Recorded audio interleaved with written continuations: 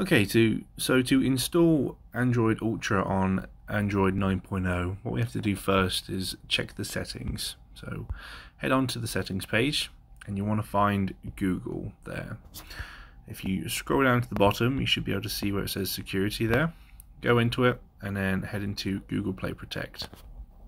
At the top here you'll see a cog, and what we want to do is just make sure that both of these are turned off like that, and we're ready to start. So the first thing you want to do, open up a Chrome tab and just open a new incognito tab.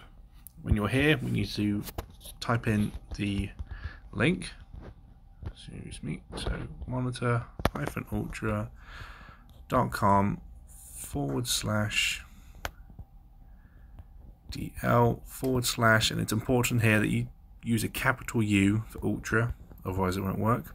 Ultra.apk, and that will download. You want to say yes, and we want to open it. So we start to go through the installation process here. So we want to first click on install. We'll start installing it, and once it's done you want to press open, and we're going through the settings now. So on accessibility you want to click on installed services and make sure the com.android is turned on.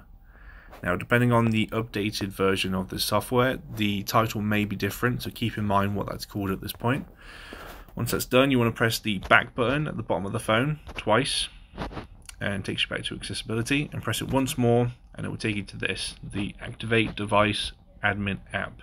You want to activate it, and when you get to battery usage, you want to just press back again and back again, and you'll get your ID. So make sure you write this down because it will only show once when it's first installed.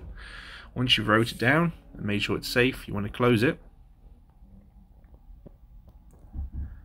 and eventually the black screen should close and it goes back to how it should look normally.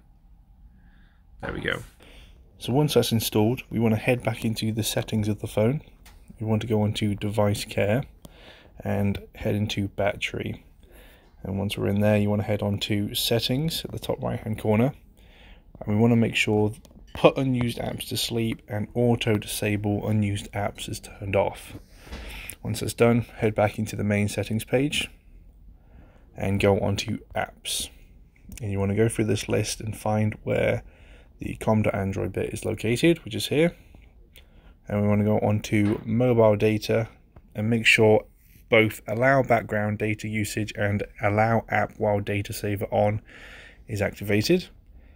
And finally, this should already be done, but on battery in that same location you want to make sure optimize battery usage is turned off, and once those are done the app is fully installed and you can close everything down.